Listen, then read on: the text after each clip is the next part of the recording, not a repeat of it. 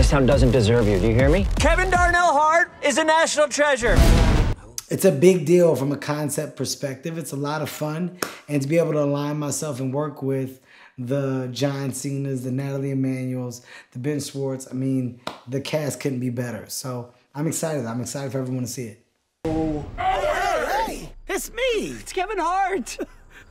Well, how do you like your tea? He's a phenomenal talent, phenomenal actor, who has made phenomenal movies. So aligning myself with him, it just made sense. He made the material better, right? Like John Cena, he made the script better, he made the idea better, and the idea overall just got much bigger when he got involved. It's a live action movie. We're improvising all the action scenes.